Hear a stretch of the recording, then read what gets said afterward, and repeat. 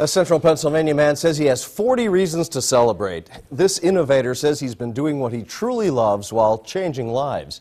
CBS 21's Chris Papst joins us now with more on his story. Chris? Well, Rob, right off Route 581 in Camp Hill sits a production company that has been called the Hollywood of Central Pennsylvania, a name that is 4 decades in the making.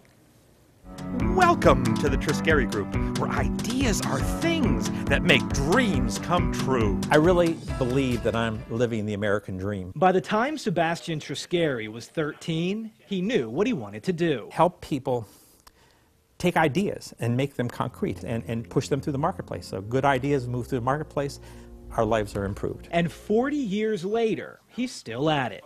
Triscari's career in video production began at CBS21 as an engineer and director. Welcome to the Plant Doctor. That eventually led him to start his own company in the garage of his New Cumberland home.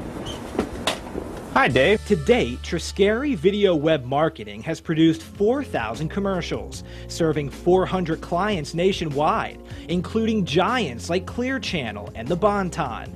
And it's all done right here on his ever-sprawling campus in Camp Hill. Why Central Pennsylvania? It's a great place to have a family, to build a business. You don't need to go to LA or to New York to have very talented people. They're right here. The production industry of today is much different than the one Triscari first fell in love with 4 decades ago.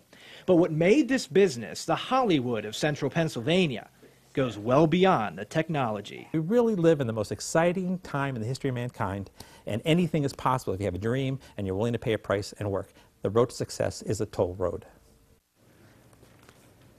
Now, Triscari is looking to expand by hiring a dozen new employees, doubling his workforce over the next 5 years. But in the short term, he will officially celebrate 40 years in the production business on Thursday, and CBS 21 will be there. In the studio, Chris Papst, CBS 21 News.